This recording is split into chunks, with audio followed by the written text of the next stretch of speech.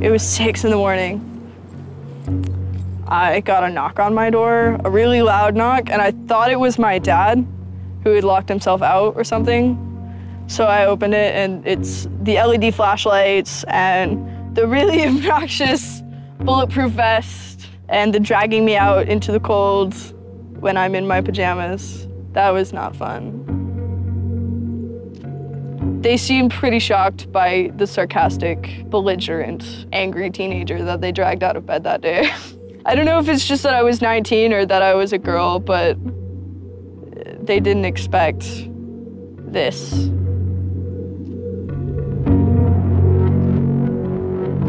"10,000 angry kids, whoever they are, they scared the shit out of some people those days. They scared the shit out of the powers that be. And that's why this is being investigated. That's why I'm under indictment. That's it. Because between the days of December 6th and December 10th, 10,000 angry people proved to the government that their regulations, their ideas, their view of PayPal, their view of WikiLeaks, their view of the Afghan war and Egypt and Tunisia and Libya, it didn't fucking matter. Their opinion no longer mattered because someone was out on the internet kicking ass. The computer hacker group Anonymous is claiming tonight that it took down the website of the Federal Appeals Court in San Francisco this afternoon. They took down Senate.gov servers, they've taken down hr.we. Sony's claiming they did $150 million worth of damage. So many confidential files that tonight, because of these hackers, can be in the hands of anyone. Visa, MasterCard, the PayPal situation. The criminals who hacked into Sarah Palin's private email. The Church of Scientology says Anonymous is a cyber terrorist group of religious bigots. Anonymous and this other group called 𝐿's-SEC. They seem to be wanting to prove a point. Anonymous kind of was like the big, strong, buff kid who had low self-esteem, and then all of a sudden punched somebody in the face and was like, holy shit, I'm really strong. I mean, Anonymous calls itself the final boss of the internet, and sometimes it proves to be really fucking true. If you are going to violate the freedoms of the internet, you certainly better watch the fuck out. They are kind of the rude boys of activism. There's a real rough edge to them, which I think also is one reason why they garner so much love and hate from people, too. They represent a certain sort of chaotic freedom. Individual, young, nameless, faceless folks are having geopolitical impact. I mean, it's both exhilarating to realize that and terrifying to realize that. It kind of depends on how that power is wielded. We are Legion. We do not forget. Expect us.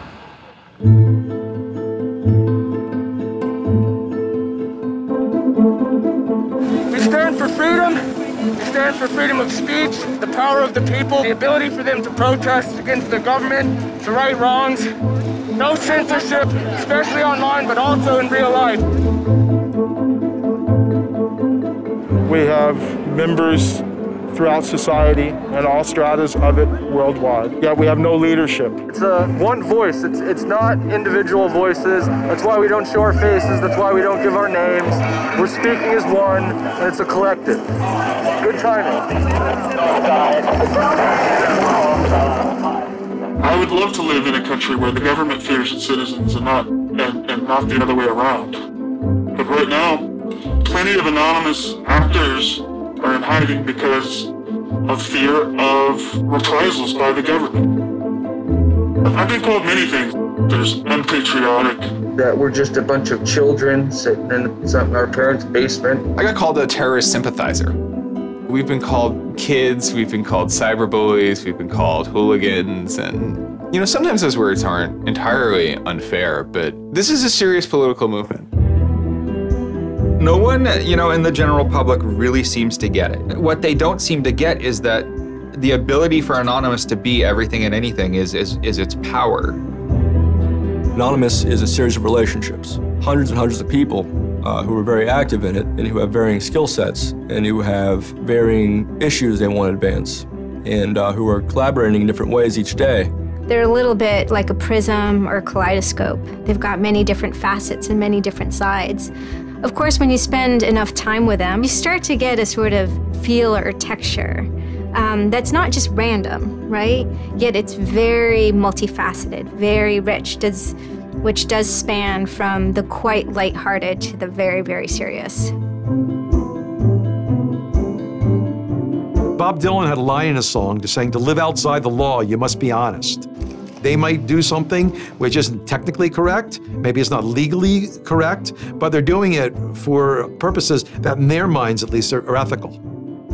People who know what they're doing, who share an ethos, who have a commitment to exposing and humiliating the man, who have a very low tolerance of lies and what they perceive as evil on the part of overweening power structures. They share information, they share tools and techniques, and they are currently having a very good time. The hacker culture, as we know it, really sprang from one place. It was MIT, and it was specifically the people in the Model Railroad Club, the Tech Model Railroad Club. Hacking originated as humorous pranks. When the guys at MIT put a Volkswagen up on top of the dome of the building, and people woke up and saw the car up there in the morning, or they measured a bridge by the body lengths of somebody. I would say his name was Brian, and discovered the bridge over the Charles River was, 822 Brians. These are funny things. That's where hacking originated, and it migrated into engineering and computer communities. It's witty, it's pranks. Basically, Microsoft and Apple both got their entire start off computer crime. Bill Gates stole pretty much all of MS-DOS. Steve, Jobs, he was creating boxes to defraud the phone company, I always saw hacking as implicitly political. Hackers, whether they're conscious about it or not, whether they're explicit about it or not, make a statement about how we should treat information. And some years after my book came out, one of the people I wrote about, Richard Stallman, got very publicly and explicitly political about software. And he believed that software should be free. Free as in freedom, not free as in beer, as he put it there. Behind it, whether misguided or not, there's a political impulse. I'm Chris Weissopel, former member of the Loft. We don't necessarily say hacking group because it makes it sound like we're hacking, so we used to call it a hackers think tank. Hacktivism was a term coined by a group called Cult of the Dead Cow. The Loft had an interesting relationship with the Cult of the Dead Cow. Actually, there were some members that were in both organizations. And we kind of kept like the serious security research that they would do under the Loft name. And if they were doing some sort of just goofy stunt-like things, they would do it under the Cult of the Dead Cow name, because the Cult of the Dead Cow was really kind of sort of like a propaganda type of organization. They had a guy who was the minister of propaganda. They're kind of merry pranksters. Like everything they did was completely over the top. One of the guys there coined the term hacktivism because he saw what one of the things his group was doing, which he called hacktivism, was writing software that people in other countries could use to communicate securely, even if their government was spying on them. So the principle was really, it was freedom of expression. It was everyone should have access to the internet. Everyone should be able to communicate and get their message out on the internet. Even more important in countries where there was repressive regimes, that if you said something against the regime, they would come and take you away, and you weren't saying it anymore. Hacktivism is often meant to designate a form of political activity in which technology assistance is used for human rights activism. That's kind of the narrow sense of the word. It usually stays within the purview of the law. Usually, because by providing technological assistance, you may be breaking a local law, however. And yet, other forms of digital interventions, protests, dissent, disobedience are clearly pushing the boundaries of the law, are seeking to actively break the law in protest, or are just merely transgressive as well. Just like in In traditional activism, it spans the full gamut from sit-ins or pickets to actually spiking trees and pouring sand in, the engines of construction vehicles. I mean, there's real sabotage. The same thing does all fall under the hacktivism label. There is a spectrum. A good place to start are with what has often been called virtual sit-ins, which use the tactic of a denial-of-service attack. Denial of service has been around for a long, long time. The equivalent of like if you for some reason wanted to disrupt a bus service, right? You can hire 1,000 extras to all go and like line up at the bus station, right, and get on the bus. And so then anyone who was really trying to get on the bus couldn't do it, right? It's as simple as that. When you stop trying to visit, website goes back up, no permanent damage. And this tactic has been used by a number of different groups. Probably the most famous is the Electronic Disturbance Theater. Another really interesting case happened in Germany, where a group of activists got together who wanted to protest the fact that the airline Lufthansa, they were using their planes to deport immigrants, and they would take down the site. And in fact, eventually the German courts ruled that this could be a legitimate form of protest. There's sometimes a strong anarchist flavor to it as well. It's resistance to authority and those who would impose groupthink and group behavior on people, which was rightly perceived to be a consequence of the digital revolution as it was used by people in power to do hacking on behalf of righteousness and to redress the grievances of the world. Lance lowered Don Quixote on his horse, nag though she was, flying at the windmills of modern life. Anonymous grew out of what's known as 4chan. And essentially this is just a website where people can upload images and you don't actually give your name. It's just sort of anonymous. When you look at 4chan, you're often surprised because it looks like a site from like 1995 or something. The idea is very simple. You post a comment and you post a picture. And you can post under your name or anonymously. And it's separated into boards about particular topics. So there's a topic on anime, there's a topic on weaponry. There's like a 4chan board for origami, and you just upload interesting pictures of origami. And then there was a group called the B board, which essentially was for like anything goes. The first time anybody goes on B, it's kind of an instant revulsion. Because there's never a time that you go on there where you don't see something horrible. That instantly puts off a lot of people. The idea is post something that can never be unseen. Half of the posts on B are there specifically to make people not want to come back to B. Have you ever read Lord of the Flies? 4chan, and especially B, is Lord of the Flies. Except some of them aren't 16 anymore, they're just allowed to act 16. It's what you get when people are allowed to express themselves with absolutely no restrictions whatsoever. It's the kind of sum of human imagination. People can get together and think together without any limits or parameters. It's the most vile, disgusting, and funny thing on the internet.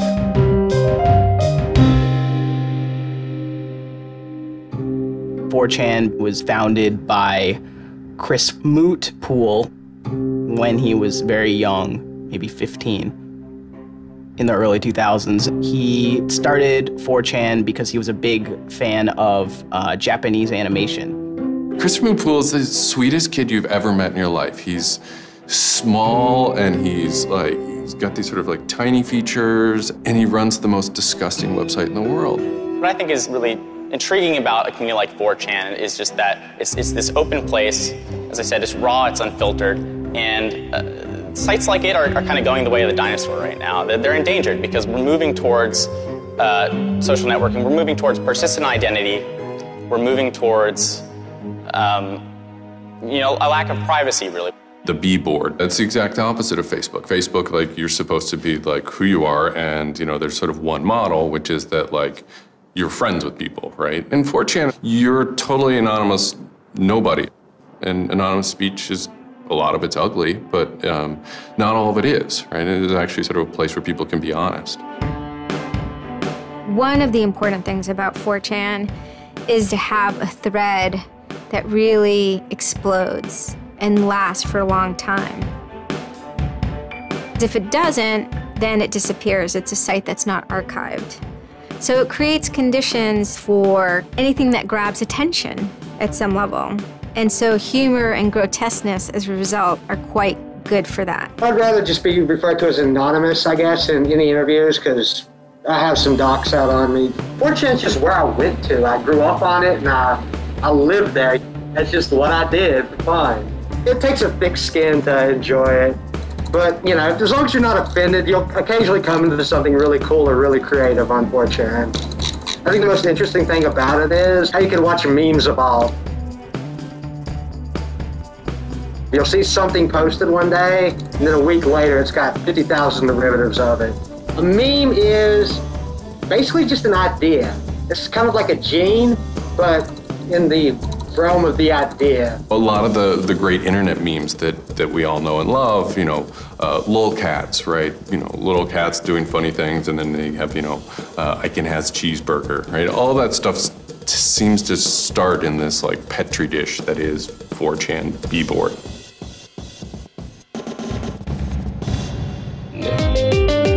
Say it publicly and you're insane. Chocolate rain. Name any meme from the last about 6 years, and I'll bet you either in its first posting ever was on 4chan, or at least one of its earliest revisions that became what it was on 4chan. I can see the food situation is so we'll be on our way. It's basically the best breeding ground for internet culture, as far as I'm concerned. With your neighborhood insurance rates, chocolate rain. 4chan is also very known for acts of trolling. Trolling is a fucking art. Trolling is getting the person you're talking to get as pissed off as they possibly can, and for no reason except for your own enjoyment. Maybe you're trying to illustrate a point, but it's mostly for your own enjoyment. For them, it's funny that like people think the internet is serious business. And if people think the internet is serious business, it's a troll's job to make their life terrible. The idea of anonymous came initially as a joke. I mean, somebody suggested that, what if the whole site, what if 4chan, what if B was just one person? And what if that's just one guy called Anonymous sitting somewhere, and you're just reading all these posts by one guy? And it kind of looks like that from the outsider's perspective. I mean, there's no way to tell the difference. It might as well be one guy. Fox News did a very famous segment about it. They call themselves anonymous. They are hackers on steroids, treating the web like a real-life video game, sacking websites, invading MySpace accounts, disrupting innocent people's lives. And if you fight back, watch out. Destroy. Die. Attack. Threats from a gang of computer hackers calling themselves Anonymous. I've had 7 different passwords and they've got them all so far. Anonymous hacked his site and plastered it with gay sex pictures. His girlfriend left him. She thought that I was cheating on her with guys. As long as I can think back, Anonymous have done some pretty off-color things in the name of getting cheap laughs, you know. But, I mean, that's part of the culture. They get what they call LOLs. LOLs is a corruption of LOL, which stands for laugh out loud. Anonymous gets big LOLs from pulling random pranks. For example, messing with online children's games like Habbo Hotel. Habbo Hotel was this online community where you had an avatar and you walked around and talked to other people. It was kind of like an early version of, you know, World of Warcraft or Second Life or any of those virtual worlds. What the people on B did was invade Habbo Hotel, created, you know, thousands of avatars. They all had this one uniform of a black guy with a big afro wearing a black suit. And so there would be thousands of these people, black guys, black suit, you know, huge afro, walking around this world, and they would do things like form a swastika out of themselves. And I think that was a real landmark because it was when they were able to see that, you know, they can use their numbers to do something really interesting and really disruptive. So we blocked the entrance to their pool, and that just pissed them off so fucking much. It was fucking beautiful. That was fucking just wonderful. Wonderful times. Those kids love that pool. They love the shit out of their pool.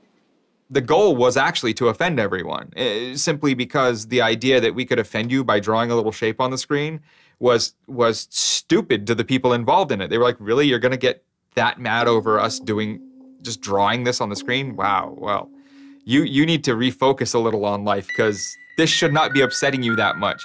Barrett Brown, I'm the director of Project PM and former operative with Anonymous. We were targeting furries, which were a subculture of people, of course, who, you know, a lot of people on 4chan find irritating by virtue of their being irritating.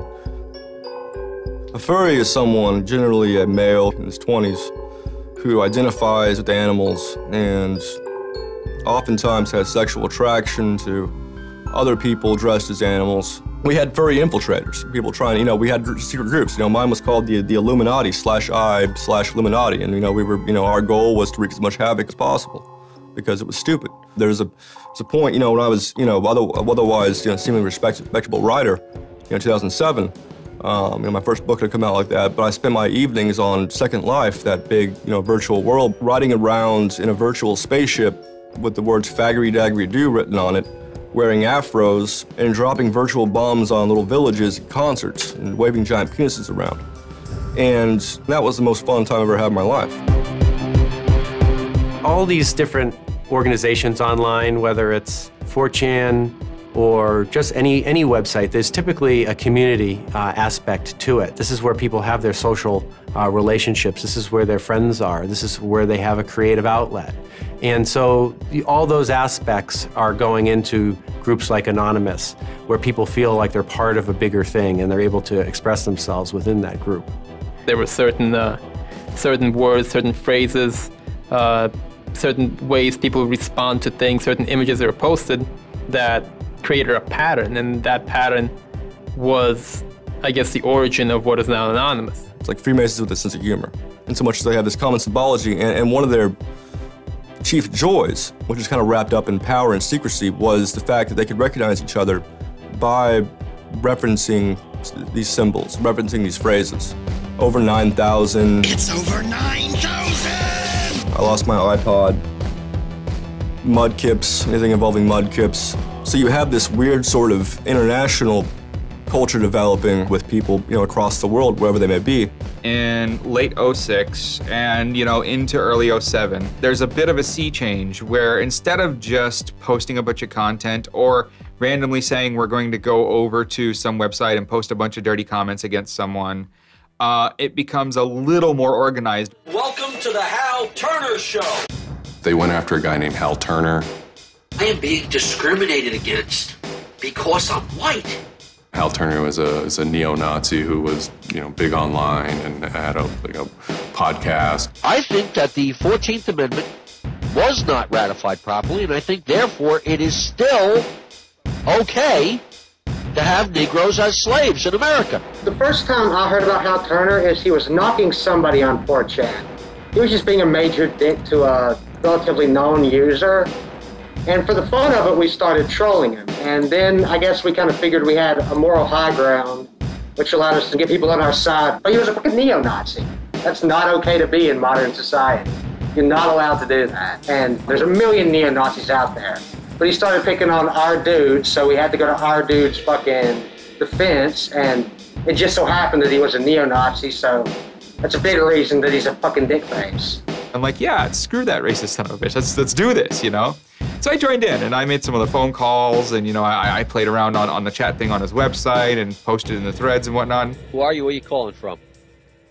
Hola, this is Pedro. Spick, don't call my radio show anymore, you filthy spick animal. The college that I you're go on the Hal to Turner Show. has begun an integration program where they try and purposely lower standards to bring more blacks and quote unquote diversify the campus. And by the end of the next 5 years, they intend to bring over 9,000. He was just a horribly racist radio personality who seemed to handle it well when you called in. Like, he could handle being berated by Anonymous. And that made it very interesting. It made it a bit of a challenge. It wasn't some guy who just either crumbled or stopped answering the phone. It was a guy who would yell back. I don't see where you're going with this. Where I'm going is, I believe Barack Obama is genetically incapable of exercising the power necessary to govern the most complicated nation on earth. That's where I'm going with this. And I think part of the reason he's incapable of doing it is because of racial genetic inferiority. Is that clear enough for you?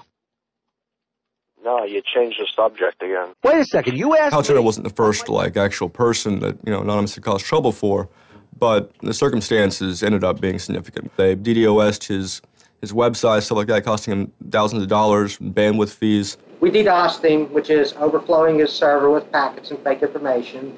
And then we kind of trolled him in real life. We sent countless pizzas to his house. We signed him up for escorts on Craigslist. We sent a bunch of pallets of industrial materials to his house, which he ultimately had to foot the bill for. And basically we destroyed his ability to pay for his radio show, and that took him off the internet.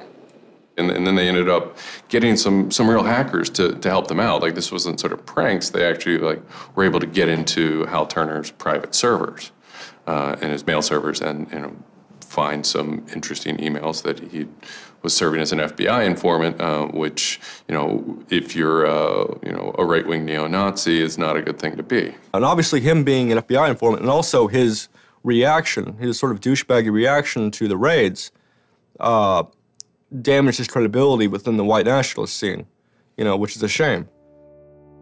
Hal Turner's gone. He's been prosecuted by the feds for threatening judges. It wasn't supposed to be different, but it ended up being different.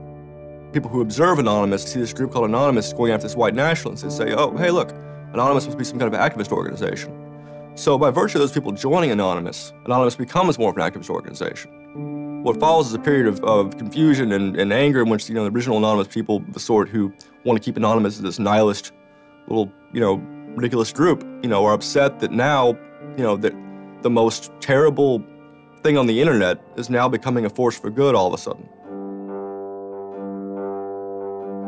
Anonymous has never been about getting media attention or getting all of this attention towards it. I mean, it's a community, a pretty, sometimes insular community that just kind of kept to itself, made jokes and made content. But that was, of course, changed completely, just turned completely on its head when Ch-nology started. Anonymous began to become less of just a culture, people who wanted to perform pranks, and more of the internet's first army. I'm Mike Vitale, and my handle is Seth Dude. Now, this is January 2008. Anonymous is strong now. We're not a little dinky fucking group anymore. This is millions of people worldwide, and we're watching. And then Scientology stepped in with a big target on its chest. A video came out of Tom Cruise. It was supposed to be an internal Scientology video, talking about secrets of Scientology. Being a Scientologist, when you drive past an accident, it's not like anyone else. As you drive past, you know you have to do something about it because you know you're the only one that can really help. It talks about you're the only one who can stop, bad things from happening. And so this is kind of widely mocked online. It circulated like wildfire. There's nothing part of the way for me. It's just... Because people found it humorous and goofy. And the Church of Scientology went into their legal mode, and they threatened websites with lawsuits if they didn't pull down the video. Instantly, the Scientologists post a DMCA, Digital Millennium Copyright Act. And this is a way that if you own content, you can go to video sites, upload sites, and have your content pulled when someone uploads it illegally. So Scientology's always at odds with the internet, always trying to legally bully people out of fucking them over on the internet. They always did that. And then here they are trying again, but you know what? Anonymous saw that, and they said, oh, you guys just fucked around badly. You're trying to censor our internet. Are you trying to take a joke away from Anonymous? You don't do that. What these people did, in this case, these Greg Hausch and these other people, was they decided, you know, we can probably harness Anonymous in this case and target Scientology. A few Anons, a few people on 4chan posted, hey, we should grab that video and post it on a few other sites. And I was one of the people in that thread talking about it. And we got the original source of the video by reaching out to the person behind the accounts and everything. We start posting it. The surprising thing was how fast they were DMCAing them on every site. It looked to us like they must have direct contact with the lawyers and the team who actually pulls videos at all of these sites. Like it was minutes and these things were falling down. We're like, holy crap, that's messed up. What followed was it's this term called the Barbra Streisand effect. And this video, as they're attempting to suppress it, went everywhere. Like everywhere you look on the internet, you were gonna stumble upon this video. Actually, Gawker, the site that I work for, was, I think, the first one to put it on the website, and we got in a huge legal battle with Scientology, who wanted us to take it down.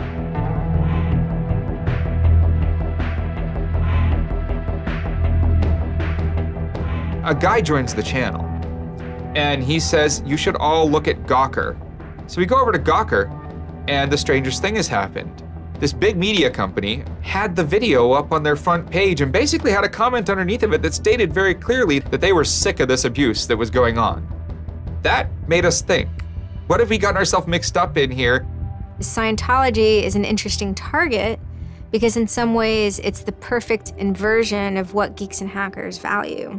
At so many different levels: science fiction, intellectual property, discourses of freedom, science and technology. It's very proprietary, it's closed. And so in some ways, if you had something like a cultural inversion machine and you stuck geeks and hackers in there, you'd get something that looks a lot like Scientology. So it's quite offensive, and there's a real pleasure in attacking your perfect nemesis. What really kind of dared us and set us off about Scientology is specifically the treatment of their critics. Anybody who says anything bad about Scientology is automatically some sort of criminal, some sort of crazy person, a drug addict. It's just that kind of mentality, that kind of, like, if anybody says anything bad about you, we're gonna fuck you over in the worst possible way. It's just, it resonated like this feeling of disgust within us. That was a big problem. That was the big problem, the censorship aspect of it. The audacity of this cult, this creepy cult, to go into our territory and tell us that we can't post this? No, fuck them. No, it's not gonna happen. And people who knew what Anonymous was to begin with were like, oh my God, Anonymous is gonna go to war with Scientology. This should be really interesting. Especially because it's two weird ass groups. I mean, I've been an Anon for a long fucking time. I know Anonymous is really strange. They're weird, and the stuff we like is weird, and it's really not mainstream at all. Now you have Scientology. Also really weird, a lot of crazy shit goes down. Anybody on the outside who's seeing this is going, let's watch these two retards fight. Like, both their pants are gonna fall down, they're gonna triple, and it's gonna hurt everybody, and it's gonna be hysterical. And what happened was all these people who were geared up, the infrastructure was built to war with other Anons, said, you know what, fuck it. Everybody's gonna get together and pound the fuck out of Scientology. And then that's when 4chan kind of reared into action, really reared into action. And they started to troll the Church of Scientology. And this took the form of pranking the Dianetics hotline, ordering pizzas. Every fax number we get, and we're sharing them all. You know, every number we get, we send black pieces of paper on a loop until we sell their ink. I go to call them on the phone, and it's busy, busy, busy. You know, and that's their main fucking Dianetics hotline. Their Dianetics 800 number, you can't get through because Anons have completely fucking clogged it. And just probably saying stupid shit. The whole idea was just you call them just to keep them on the phone. What's an Ilron? How do I Dianetics my face? They were not expecting that. And they couldn't handle it.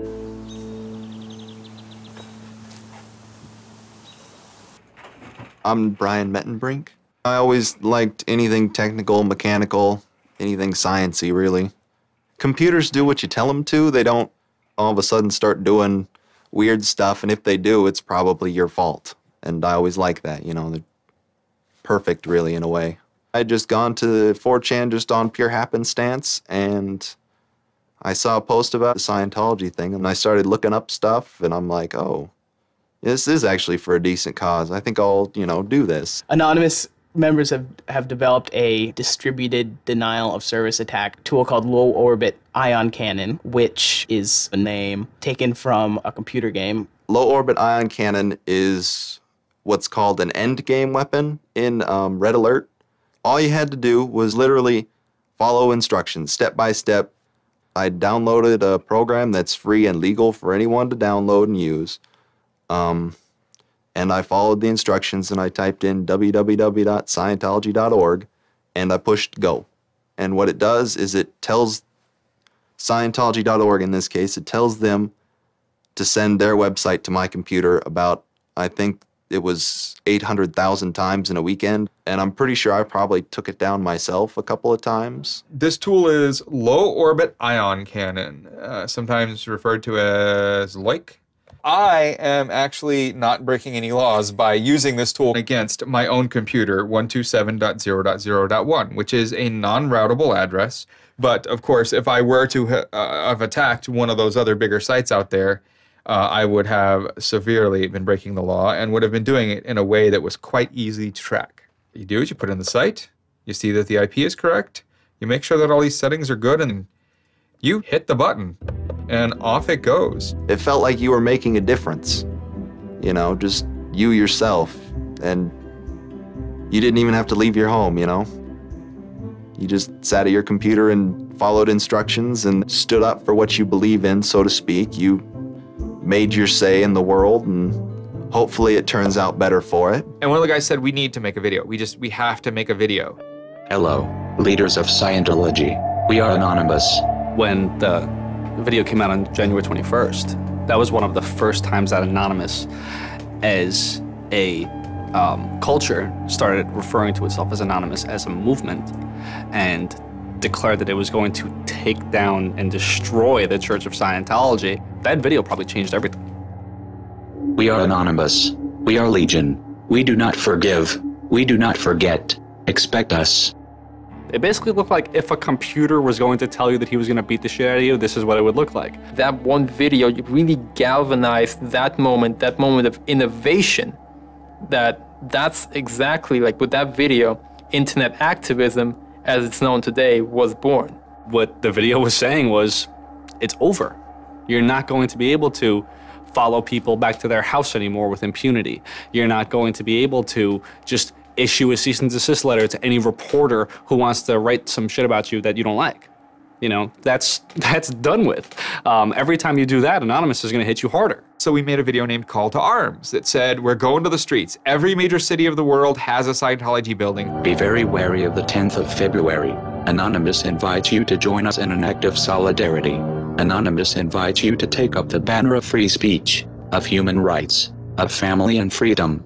Join us in protest outside of Scientology centers worldwide. And you just see this consensus forming that it's going to happen. So we made the third video, the code of conduct. Don't bring weapons. Dress accordingly. Cover your faces, because they will try and find out who you are and screw with your life. Rule number 17. Cover your face. This will prevent your identification from videos taken by hostiles. Scientology has a history of harassing, stalking, and just generally doing horrible things to its critics. So people needed a way to hide their identities. A lot of people had very legitimate fears. They don't want to be followed home. They don't want to be stalked. They don't want to put their families and themselves in danger. Everyone was going, well, we're going to wear a mask. What's the only fucking mask that we all already know or have a joke about? And it's the Guy Fawkes mask. You see the movie V for Vendetta, the ending scene where everyone's wearing the Guy Fawkes mask. That is very reminiscent of what Anonymous thinks Anonymous is.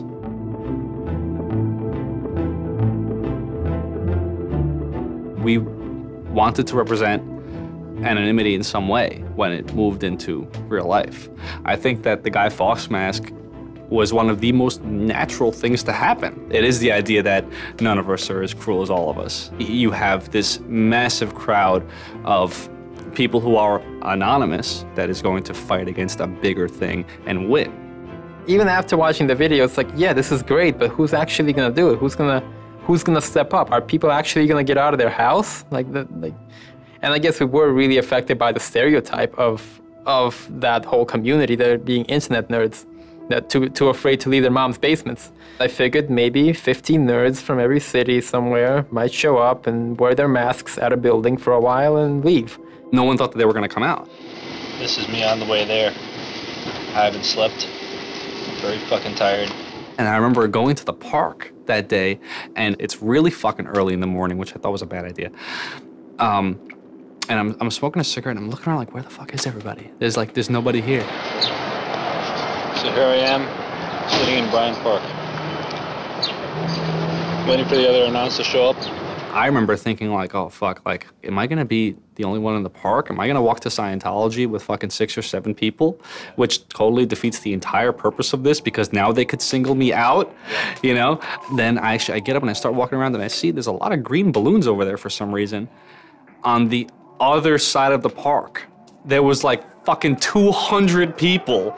There was Guy Fawkes masks everywhere. And I'm like, holy shit, this is huge. There's a fucking lot of us. That's pretty good. I had no idea how many Anons there were until we started moving. And it just fucking got bigger. I remember walking through Times Square, and everybody in Times Square was an Anon. Like, and you know, this is like a fucking 1,000-person per like fucking minute foot traffic area. And everywhere I'm looking, I'm seeing fucking Anon symbols. It was fucking wild. It was really wild.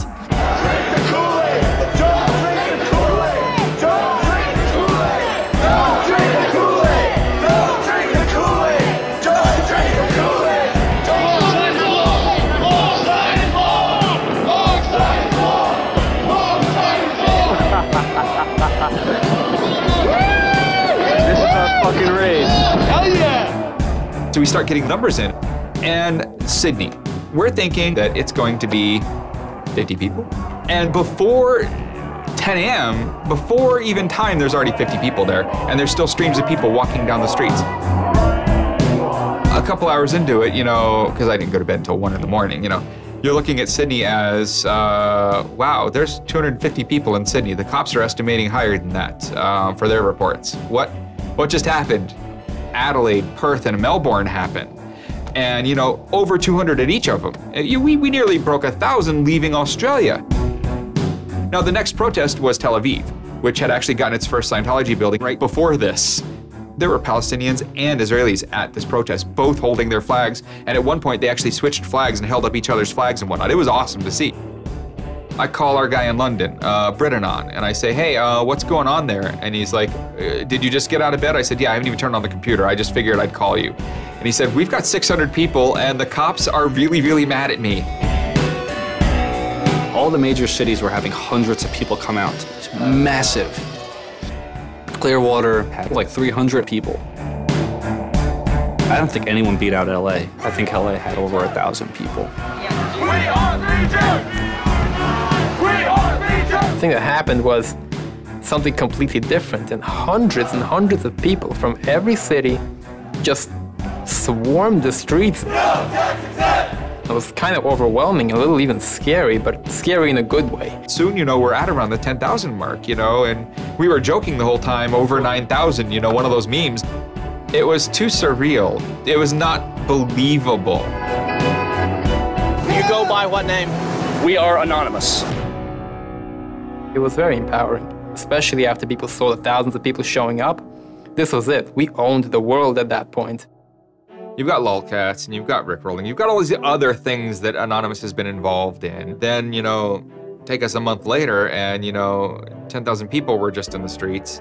And in every major country in the world, in every major city in the world. And what the hell just happened? What changed? You know, who flipped the switch? The world looked very different to me at that point. We all met each other.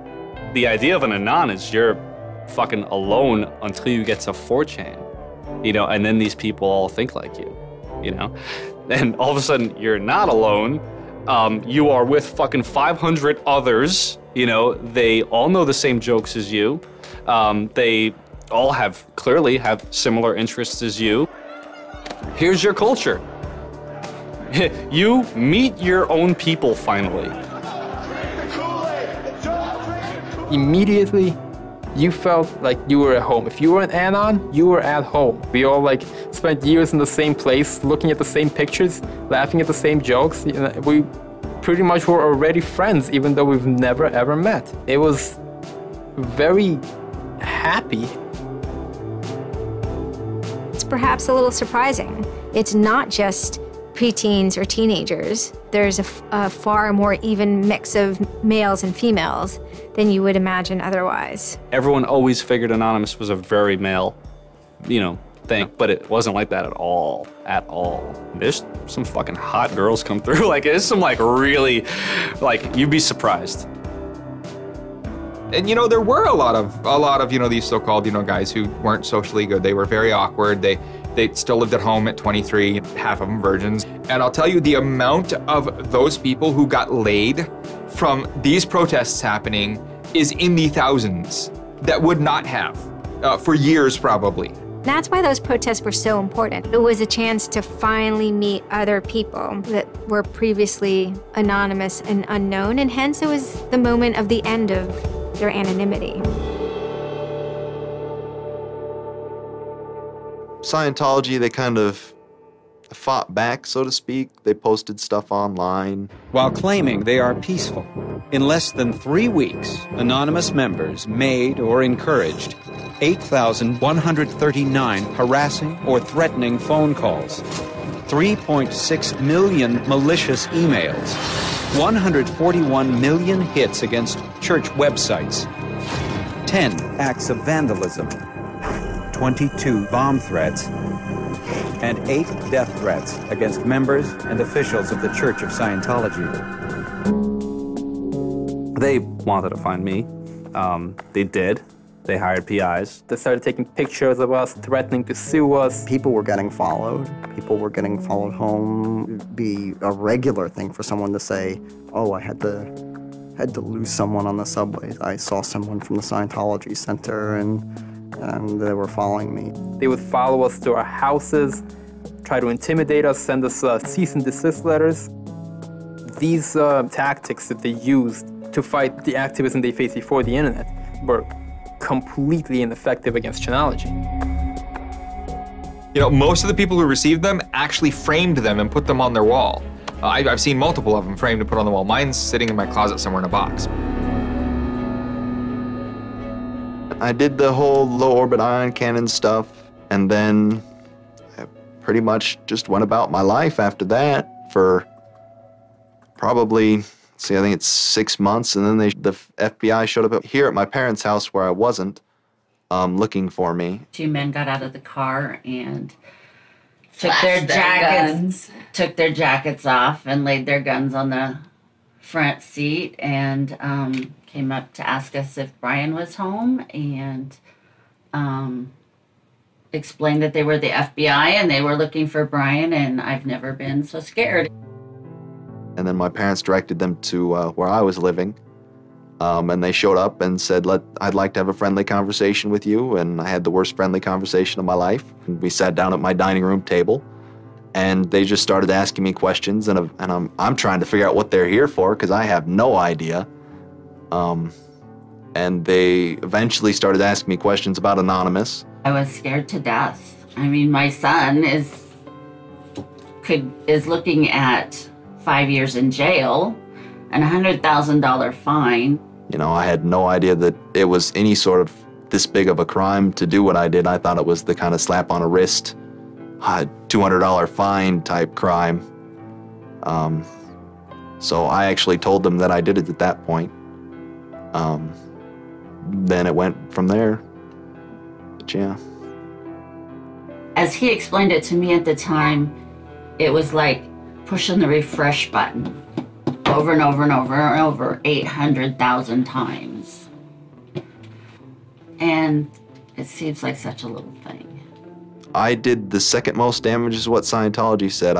I sent the second most out of everybody. So I got the maximum for my category, which was 1 year in prison and 1 year supervised release.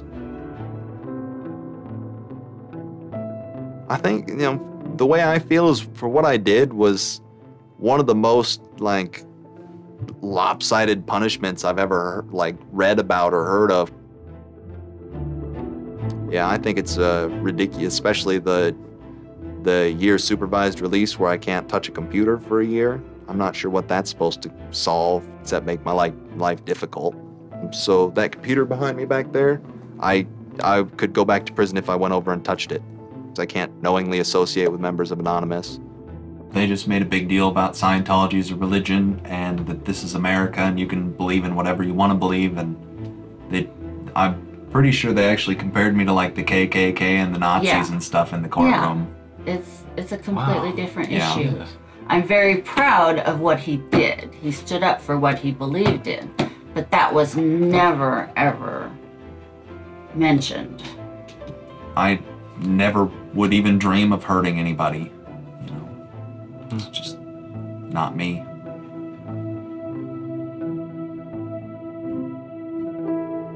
Prior to Anonymous, critics of the church still had to be very, very careful because of the aggressive lawsuits that were launched against academics, journalists, and other critics. I would say that era is over. And Anonymous, more than any other sort of intervention, is probably responsible for that change. This actually caused a decent rift in Anonymous. There was one big group, significant group of people who would say, this Qinology stuff, it's cancer, it's awful, it's bad, it's just bringing attention to us that we don't want. The trolling isn't happening, we're not getting our jollies. Like, now this is all really serious and moral and somber. And like, well, you know, that's not what I signed up for, that kind of thing. And then there are the people who were on the other side who are going, well, I only signed up for the serious and somber. You guys, go away. This is, you know, and, you know, there became this very fierce clash of ideologies, and it was alien to us. They decided, in their own words, which I was privy to because it was told to me, stop ruining our bad name. So to make Anonymous look bad, they go off and they post animated GIFs, animated images to epilepsy forums that are black and white, just strobing really quickly. So any of the epilepsy people on these support forums see it and they fall off their chairs, you know, in seizure. When you start hearing this term moral fag. If you're not out there making epileptics have seizures, then you're doing it wrong. So you're a moral fag. Which is what I am, a moral fag. Those who want to use Anonymous as, you know, as a tool for good in some sense, rather than just doing what we used to do, which is distribute video games. One Anon said it well once, there is no leader. Their ops have momentary leaders, de facto leaders. Almost through meritocracy, there's more respected or more persistent participants. Some people participate in a single operation and are never heard from again. It might even be a housewife who just, you know, agrees with that political statement or that protest. I like to describe this with a picture of a bird swarm. Everybody's flying very, very quiet. Suddenly one bird flies into the other direction and the mass fly into the same direction following that person. It's totally okay to say, I'm sorry, I don't take part. When Qinology was running full force, it was like a kid stretching for the first time and actually seeing the real power. If you had asked me all throughout 2008 and most of 2009, is the politics of Anonymous always going to be sutured and hinged to the Church of Scientology? I would have said yes. And it became unsutured, unhinged, when a different political wing was born in 2010.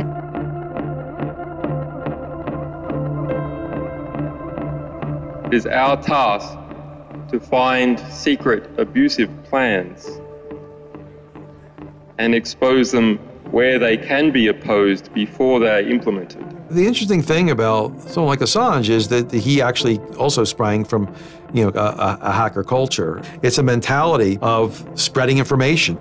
Julian was Mendax. He was the greatest hacker that ever walked the face of the earth when I was a kid.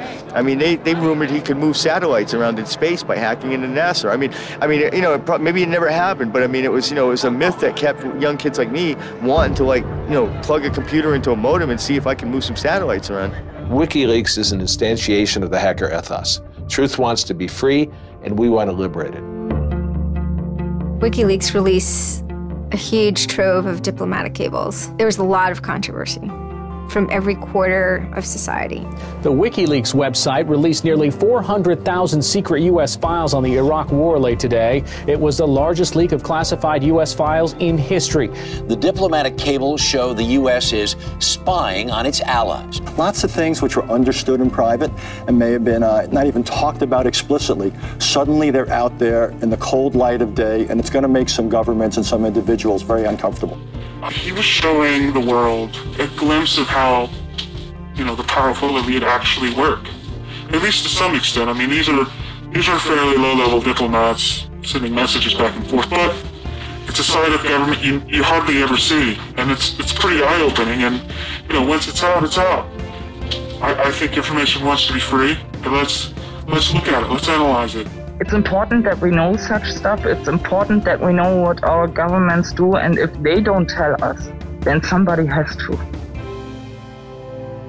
There was one particular moment that really sparked the fire, and this was when PayPal, MasterCard, and Amazon pulled services for WikiLeaks. So all of a sudden, there's no way to actually process donations to WikiLeaks. And then people went and found neo-Nazi groups. Visa and MasterCard were perfectly fine with you being able to PayPal, being able to make donations to them. But WikiLeaks, no. I think WikiLeaks is doing a good thing. It's just a total hypocrisy. They got their little fucking banking mafia to fuck, WikiLeaks over. People were incredibly angry. There was a real sense of rage. I think there was a sense that WikiLeaks was exposing the lies that the government had told to the people, and that the government was desperately trying to make sure that those lies weren't exposed. And there was just an intense, I can only call it fury. Anonymous very quickly moves into an attack mode. Anonymous DOSed PayPal. They were pissed. Cyber protests, sit-ins, however you want to look at it. DDoS is a tool that is a big giant, it's like driving a finish nail in with a sledgehammer. The numbers of participants were massive, massive. And they managed over the course of a couple of days to disable the websites of MasterCard and PayPal. It was like watching the hack magician finally get a trick right, because you're not expecting it, and then it's magnificent. It was beautiful. Because what you had is people finally stood up for something. How long has it been since we had a huge, really relevant protest? I'm not talking Tea Party, I want to bring my guns in public. I'm talking 10,000 angry people said this is not right, and I want to do something about it. Soon after, WikiLeaks was blocked in Tunisia. And Anonymous got wind of that. They then intervened, at first solely for the purposes of stopping the kind of censorship that was happening. They did some DDoSing, and this was a time period where they were getting involved with what I would call non-internet-y social movements and building lines of solidarity. My name's Pete Fine. You can call me an internaut or a hacktivist. Telecomics is an ad hoc cluster of volunteer net activists who have spent much of the last year trying to keep the internet running in the Middle East. During that time, we saw the Tunisian government not only censoring and filtering the internet, but also doing some kind of technical trickery to steal people's Facebook passwords and delete their posts and see who was posting what, and fake posts, stuff like that. Some Tunisian hackers came to us. They were members of Anonymous, and I didn't even know we had members of Anonymous in Tunisia, so it was a shock to me. And they had the keys to some parts of the kingdom, so to speak, when it came to the dictator in Tunisia. We went in on behalf of those Tunisian Anons, and we helped them get that and extract it, and then it went to WikiLeaks. The Tunisians overthrew Ben Ali, who was kind of a repressive dictator. A revolution that was facilitated by the internet, by Facebook and by Twitter. Not caused by it. I mean, 50 years of dictatorship has caused the Arab Spring. But the internet has certainly been helping. There's a video where they are thanking us for being involved. holding up a mask saying we were the only one who stood by their side.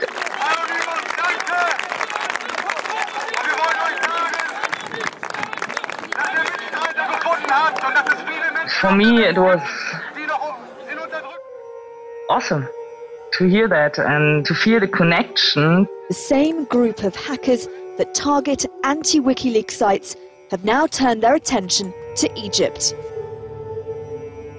In kind of the lead up to the Egyptian revolution, we would tweet on people's behalf. We would get people from Egypt who were unable to access Twitter on their own on our IRC network, and we would take reports from them and tweet them out using our account to kind of help them get the word out about what they were experiencing. Some of this shit is personal. And one of the things about the movement as a whole, when Egypt rolled around, is that Egypt broke us emotionally. Watching in real time with live feeds that we helped set up, Egyptians get massacred with machine guns. It was different, and I have never in cyber activism wept before. It's never bothered me like that. It's never been able to touch me the way Egypt touched me. It was fucked up that we were watching people killed for no reason other than leaving their homes, that these people had every right to freedom, that they had every right to choose their government. And then January 27th, January 28th rolls around, and the Egyptian government starts shutting down the internet. I mean, just for the whole country. The whole country. There's this fantastic traffic graph that you can see the traffic coming out of Egypt, and it looks like, you know, like this. And it goes like that. Just totally stops. And we were just shocked. I mean, we were just like, what the fuck? Like, what the fuck? To think that a country would completely cut itself off as much as it was able to from the outside world was pretty unthinkable. You know, we know bad things go on in the dark places. And suddenly it got quiet. I remember that somehow burned into my brain that first Twitter was flooded and suddenly everything was quiet. That's the kind of thing that could start riots. I think when Mubarak did what he did, I think it really upset people here as well as in the Middle East. I put myself in their place, and I found myself in a desert of nothingness because he just wiped out everything that my world incorporated. That just showed me and everybody else that the same thing can happen at any time, at anywhere, in any government. Anonymous and the people on the internet stood up and said, go fuck yourself. You want to shut down their internet? Fine. The people on the internet will show them how to turn it back on. A lot of my friends helped with encryption, helped people on the ground in those countries validate SSL keys and certificates, and really showed them how to subvert their government and become free. And then Telecomics started to tweet connections to the internet, dial-up connections. In Egypt, the care package we put together included some kind of our comms information, the ham radio and dial modem details. In total, we helped coordinate and run about 500 dial-up modem lines. We also Googled up treatments for tear gas and other kind of basic medical treatment and found folks who could translate that into Arabic. Sort of put this together in a nice one-page PDF and fax, and off it goes. I think the most effective thing was shutting down government websites. We're taking your dictator's web pages down. President Hosni Mubarak has decided to step down from the office of President of the Republic.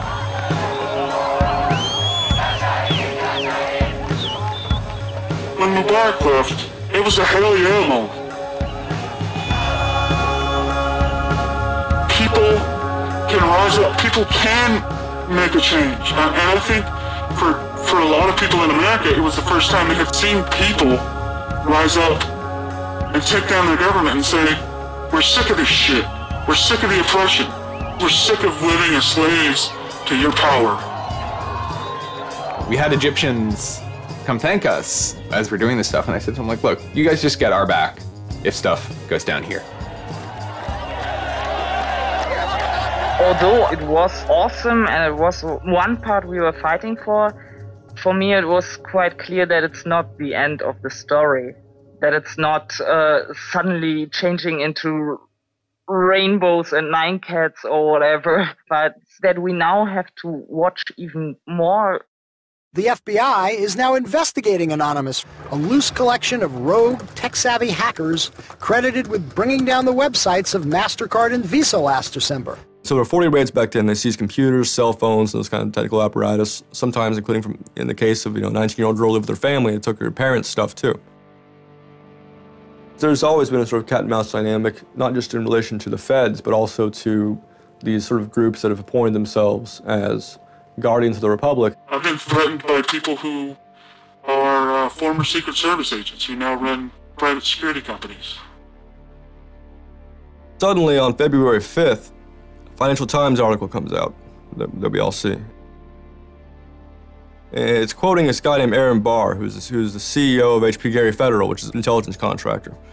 And Aaron Barr is telling this Financial Times journalist, Joseph Min, that he's been secretly monitoring the AnonOps server where all this is going on, and has done so for several weeks, and using his own custom brand of information operations techniques, has managed to identify the alleged leadership of Anonymous, including 25, quote, lieutenants, unquote, some sort. We have to see this document. Everyone wants to know. We don't need to destroy him. We don't need to destroy his company. We just need to see the document, and we'll decide what comes next after looking at the document. So they get it. It was unbelievably easy to get into that network. And my name was on there as a screen name, and Greg Hausch was listed there by a screen name. Fact of the matter is, what he told Financial Times was everything he told them was demonstrably untrue, and very much hilariously so. He had to be shut up. It had to be proven to the world that this guy was a retard and that his information was in no way valid. Now, to put that in hacker terms, Anonymous is a hornet's nest, and Barr said, I'm gonna stick my penis in that thing. And in a mere 24 hours, he was owned, pwned completely by a small group of participants who basically went on a hacking rampage. Faster than you can say, get these hornets off my penis. Anonymous took down Barr's website, stole his emails, deleted the company's backup data, trashed his Twitter account, and remotely wiped his iPad. And he had just reached the Hammam high level on Angry Birds. The HPGary hack brought about 70,000 emails. Probably the most important ones had to do with a proposal that HPGary had already formulated. It was packaged up as a nice PowerPoint presentation. Kind of act as privatized agent provocateurs, where they were going to discredit WikiLeaks. HPGary was proposing submitting fake documents to WikiLeaks, and then when discovered as fake, the error could be called out and it would discredit WikiLeaks. Right. So, so there's a lot of specifics that I can't talk about. So let me try to answer that though in a general sense. Well, first of all, it's probably no surprise to anybody. I'm not a big fan of WikiLeaks. I think that the broad purpose of trying to get as much information, proprietary or classified information for the government, expose that, is an extremely destructive and dangerous purpose. The proposals involve conducting information war on WikiLeaks and its supporters, creating dissension within WikiLeaks, DDoS attacks. You also wanted to launch cyber attacks on WikiLeaks infrastructure to get information on document submitters. Well, one thing I guess I want to make sure is clear is, none of those activities had actually occurred. In business, there's, when you start proposing or thinking about an idea, there's a brainstorming phase. And somebody says, well, what if, what could we do? What's theoretically possible? Well, still, this was an idea. This was proposed. This was something that you thought about. Right. They also wanted to go on a campaign kind of targeting Glenn Greenwald, who's a reporter for Salon, who's an outspoken kind of critic of the government and supporter of WikiLeaks. It seems like you're trying to attack a journalist here. Yeah, and I don't want to talk too much more about Glenn Greenwald, but other than, what I previously said is, there was never an intent to attack journalists, not on my part. I guess I should say, I should generalize that and to say that, I would never just outwardly attack a journalist, other than if I felt that there was a journalist in my mind that was acting unethically, that, that's a fair game for having a public discussion about. They were walking a very fine ethical line at points, and in many cases, the mass opinion is, no, they stepped well past it. I will not support broad theft of information released to the public, because that's nothing but destructive. If somebody has information that's been stolen from them, and whether or not WikiLeaks encouraged the theft of that, or whether or not it was just put in their lap, still they're threatening to release the information that is the private property of another organization.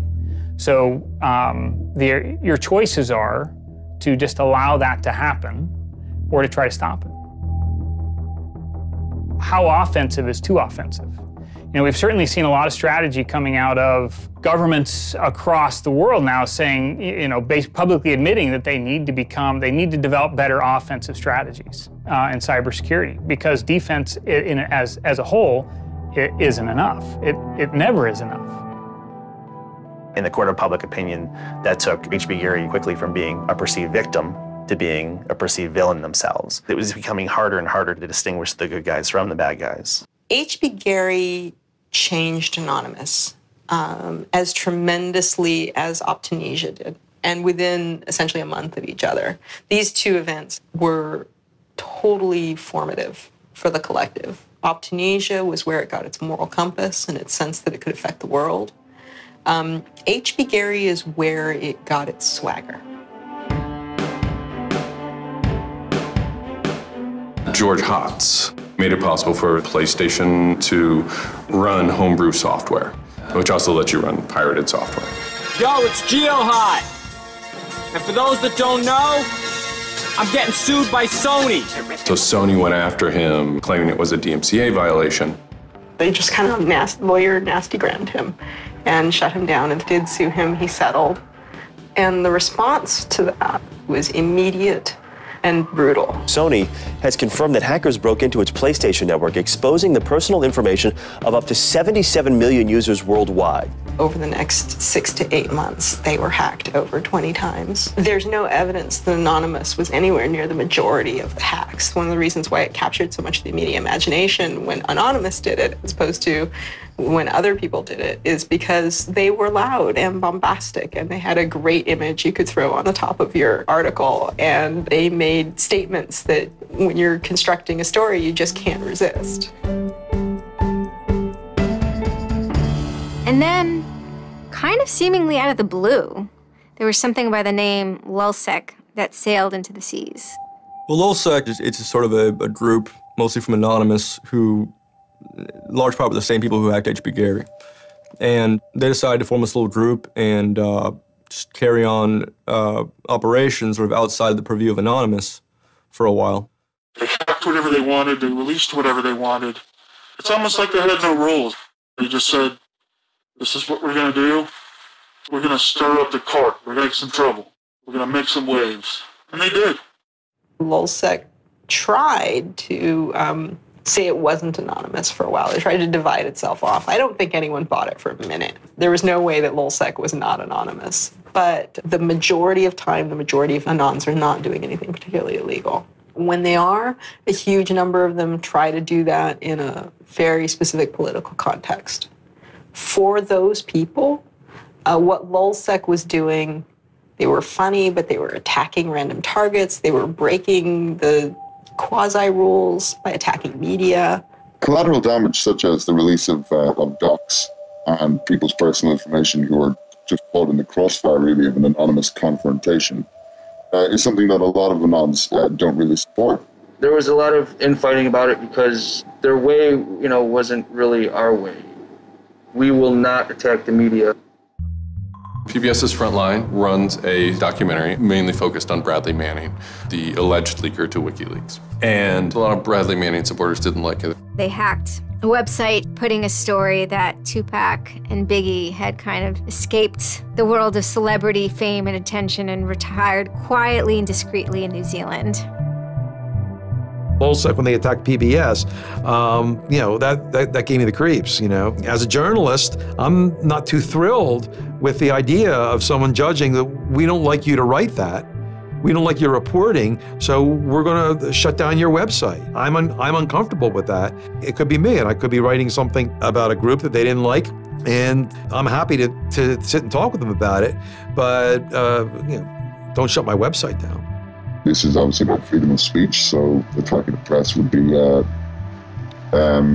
would sort of be a bit of a contradiction. So people always said, well, we shouldn't do that. And obviously LulzSec had a completely different agenda, so they had no problem doing it. Activism started to become sort of, I would say, almost more nasty, using, you know, sort of more no-holds-barred kind of attacks, sort of more vicious attacks. LulzSec adds this dimension of bombastic lawbreaking to Anonymous. For the people who are focused on things like the freedom ops, who want Anonymous to be a way of standing up to the powers that be, this is diluting and possibly counterproductive to their project in Anonymous. You're trying to make a case for civil disobedience and for what you might call crowdsourced investigations using often sometimes illegal means. It's hard to keep making that case, it's hard to maintain that case when you have these people from the movement fucking with people, you know, just fucking with people.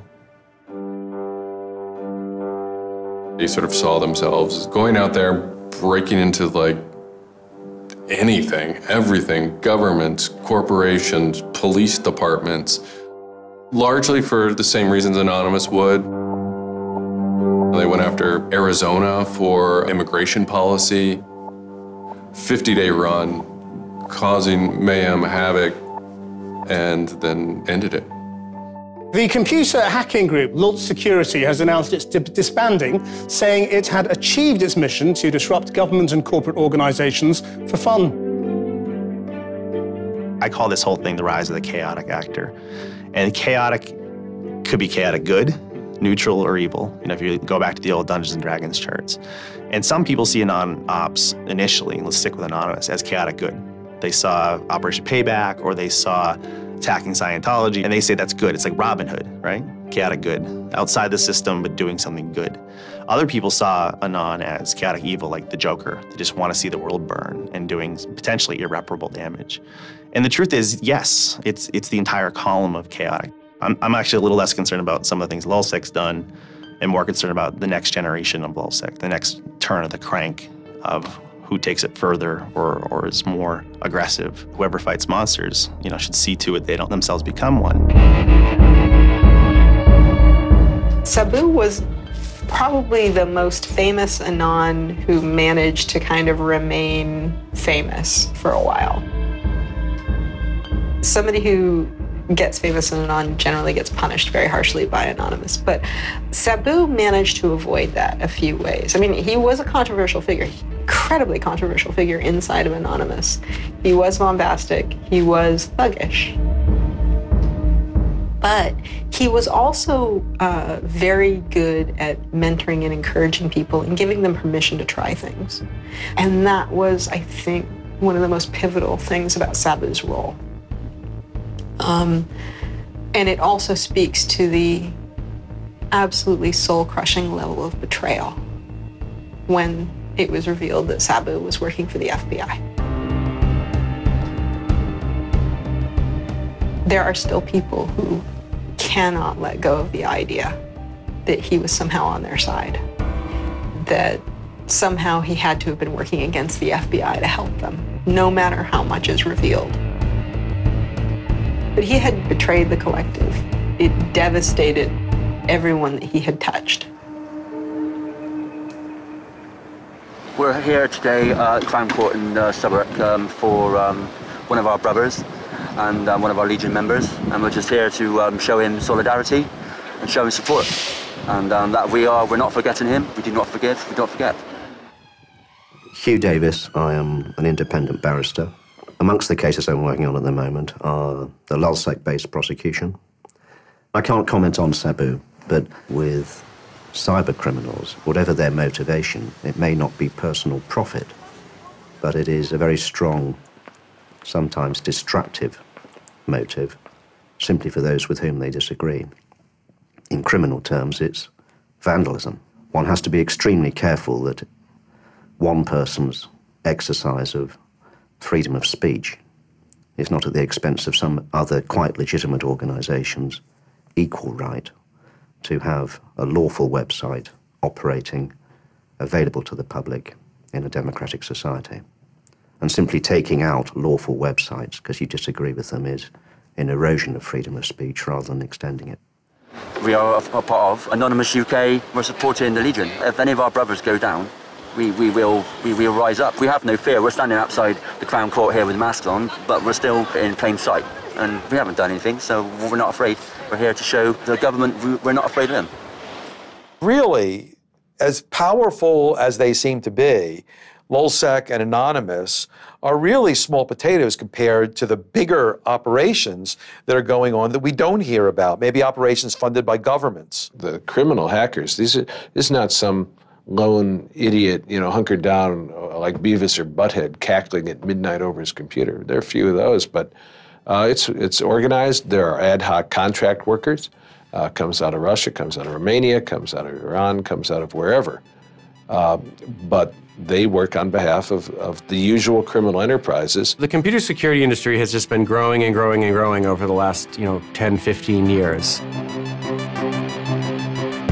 There's $10 billion companies in the computer security industry. I don't know what the total market cap is, but it's certainly in the billions of dollars.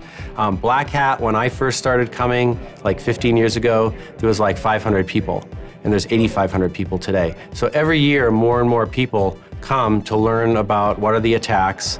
Companies come to sell new products, and the government is coming saying, we want to recruit you to come be our new cyber warriors. The kind of thing that drives people to something like Anonymous is that sense that their government is going to watch them every moment of the day. And in America, our government is kind of watching us all the time. Like, we now know that with the warrantless wiretapping, we live under constant CCTVs. We have that sense that not only are we being tracked, but it's about to get a lot worse.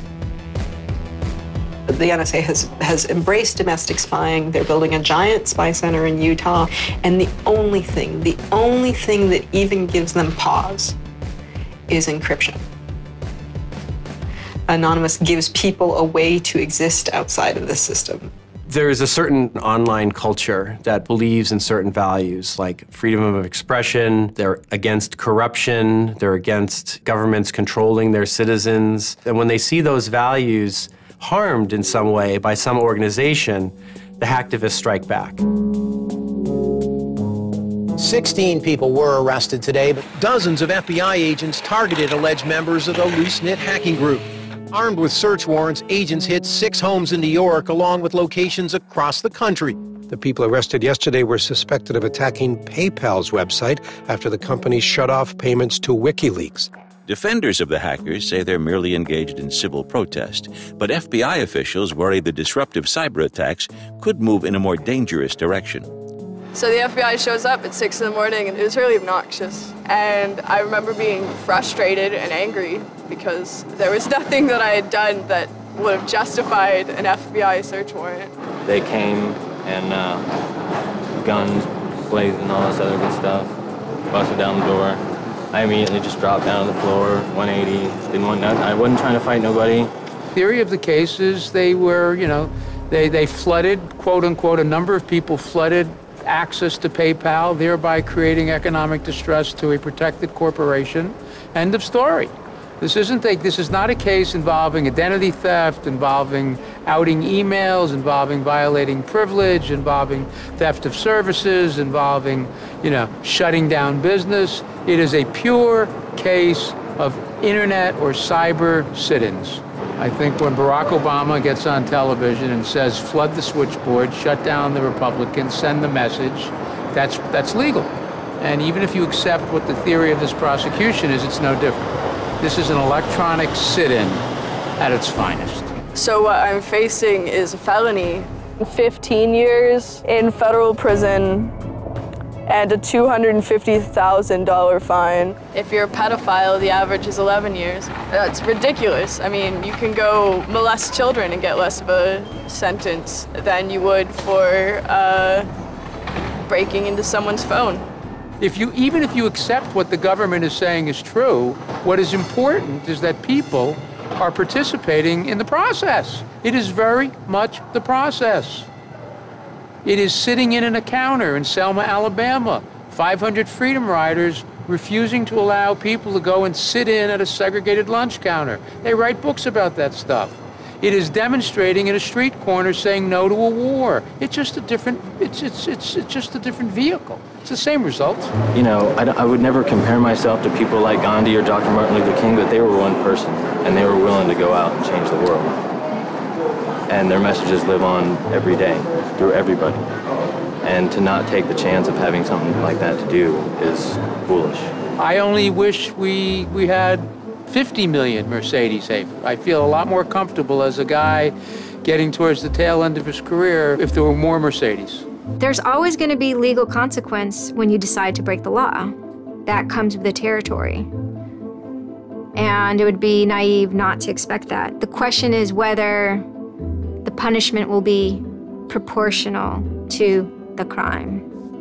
And I suspect it might not be.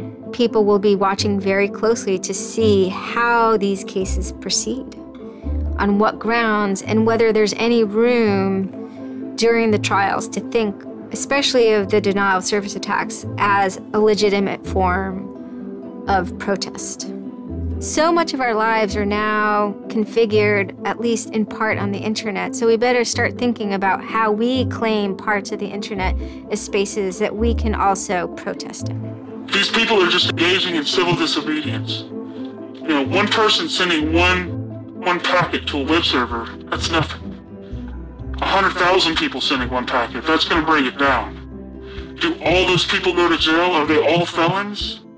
No, they're just engaging in civil disobedience. They shouldn't also have to go to jail for 10 years for it. This is the point in history at which you decide whether or not protesting is possible online. You can stand up and you can say freedom of speech extends to online. We have the right to not be monitored by our government because of our opinions. It's up to you. You're in the position of Huck Finn. Do you remember Huck Finn at the end of the book? He's told he's got to take that slave and give it back. Two things will happen if he doesn't. One, legally, he'll go to jail because Jim is property. Two, he'll be damned eternally and burned in hellfire because he's in an evangelical environment in Missouri. And Huck smokes his corncob pipe all night and thinks about it. And next morning he says, well, damn it, I'll go to hell then. In other words, he discovered that in order to be an expert at ethics, you had to transcend the legal and sanctioned religious appropriate truths of the day in order to access the meta-truth of both legality and righteousness. Well, hackers see themselves as Huck putting down that corncob pipe and saying, all right, I'll go to jail. All right, I'll go to hell, but I'm going to do the right thing. I suppose the question you really want to ask is, would I do it again? And honestly, after thinking about it, I felt that I did what was right. I had a belief, I still do, that what I did was the right thing, and hopefully someone got some good out of it. You know, I'd love to think that maybe I stopped someone from joining a cult.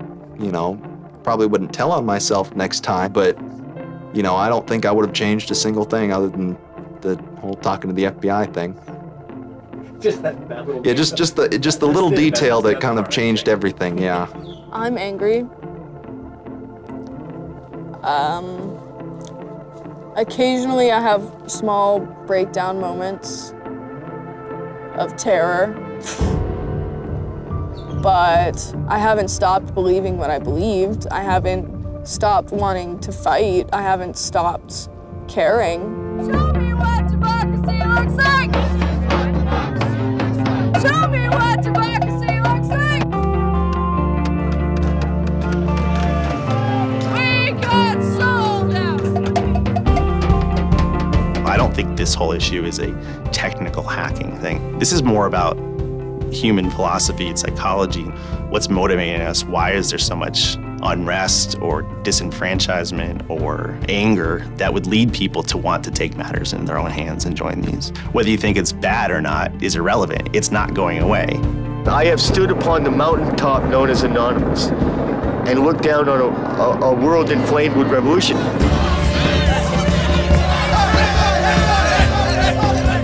What can you say? Your spine tingles when you're at the cusp of history. When you're surfing, the waves of history, your spine tingles.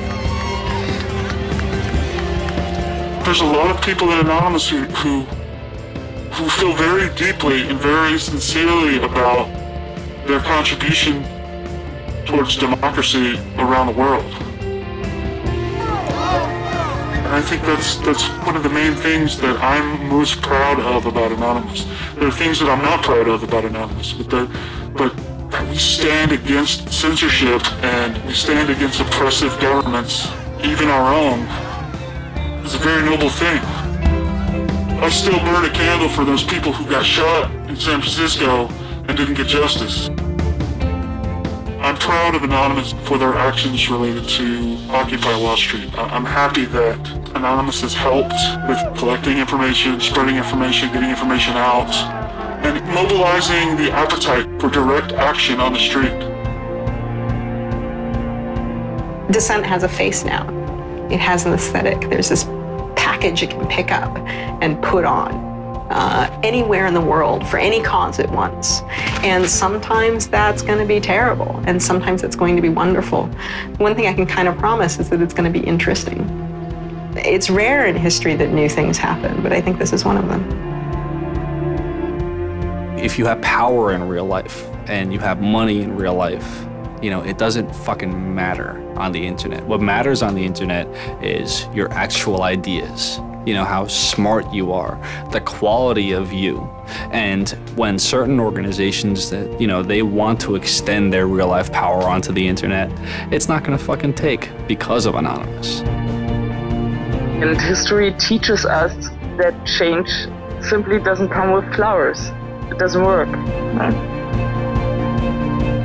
If they say I'm a criminal, damn, well, then I will be one. Anonymous is an evolving thing. It's like a phoenix. It might occasionally catch fire and burn to the ground, but it'll be reborn from ashes. It'll be reborn stronger.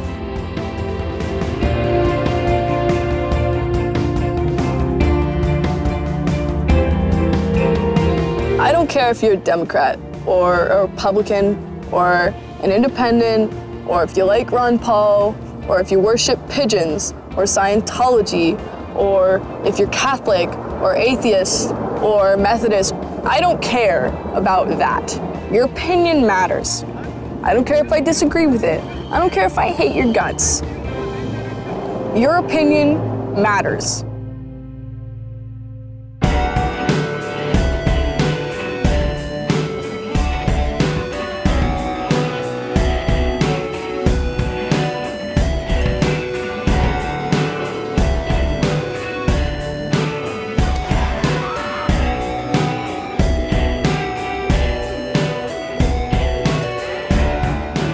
Is there going to be any further action? I mean, does Anonymous intend to prove that they can, in fact, manipulate the Westboro Baptist Church network of websites? What can we expect going forward, Anonymous?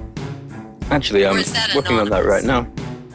He's working on that right now. Oh, yay. So hold on. I am getting a thumbs up from my producer that there has been a message posted that appears to be from Anonymous on downloads.westborobaptistchurch.com. Anonymous, are you taking responsibility for this? Yep, we just did it right now, this very second. All these other sites are down, we can't. Special. There you go. That's so special.